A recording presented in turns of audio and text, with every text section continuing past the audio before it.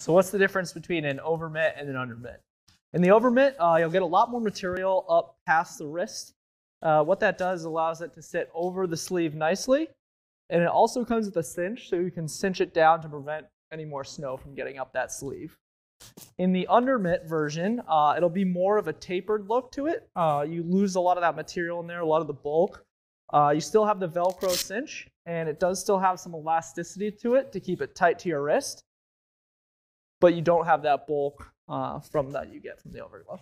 The overglove is generally for someone who's out in deep snow all day, trying to keep that pow out, whether they're riding backcountry or out in the trees all day, while the underglove is generally for the resort or park riders. But again, it's a lot of personal preference, up to you on what you decide.